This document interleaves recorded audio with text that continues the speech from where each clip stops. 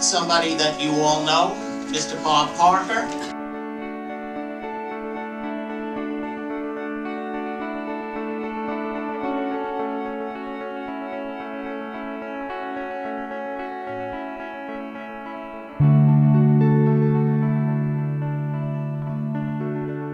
Robert Parker is an iconic figure.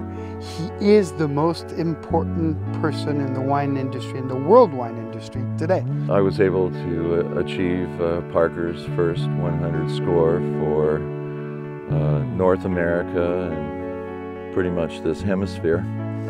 I do see people pursuing their own dream and pursuing their own idea of what wine should be, regardless of what Parker says about it.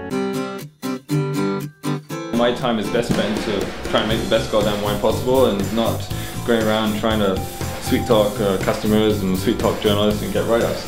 But that's what I did for the first 5 years. I thought I had a very naive and idealistic point of view that if I just made the best goddamn wine possible, eventually quality would speak for itself. And the wines that get written up and the wines that get sold are the ones where you got the most people hustling to get those wines through the door and into the magazines. I decided to go with the FedEx delivery, and I read the issue as soon as it comes out. What Parker says about it is exuberant, hedonistic quantities of white chocolate, black currants, sweet cherries, and Christmas fruitcake.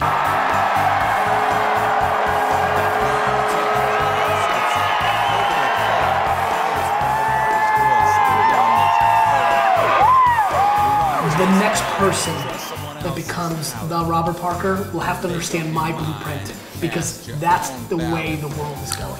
I can break the wine not only in New York City, but in Singapore or Stockholm. Around the world. Yeah. Yeah. There are a handful of elements that have to be satisfied for that wine to be great.